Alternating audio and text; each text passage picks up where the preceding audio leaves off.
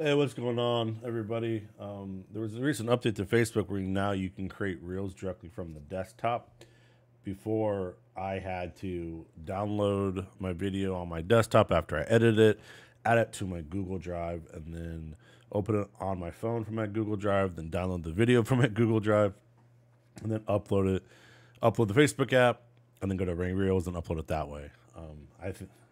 I don't know if there was a better way to do it, but that's the only way I figured out how to get Reels.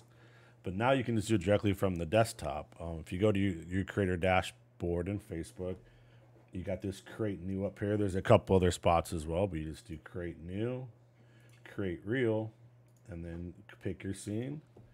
And then there you go. You got your description. Then you can do your hashtags, whatever, game you're playing or whatever trend you're doing.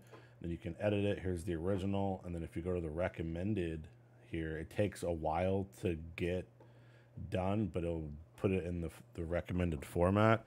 I've been seeing mine take anywhere from 3 to 10 minutes to adjust to that. And then once you're done with that, you can also trim it here. And then you can publish it now. You can schedule it. I have noticed if you go to your dashboard and you're scheduled, though, it's not there, but it will publish at the scheduled time. I don't know if there's some bug glitch they're still working out. And then also, if you save it as a draft, it's not in your pre-published catalog, but you will get a notification that your reel is ready to view. Again, I don't know, maybe they're working out some kinks, but that's it. So then you just do publish, and my reel is ready to go. So there it is. Now it's processing.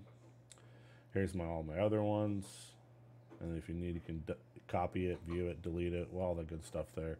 So hopefully this helps. It's super easy now. There's a create new up here if you're in your published reels. I believe there's also one on your home. There's a couple of different places to do it, but now you can do it directly from your desktop. No need to download it, go through your phone. Everything is good to go directly from the desktop. Hopefully this help you guys. Drop a like and subscribe if you haven't. Thank you.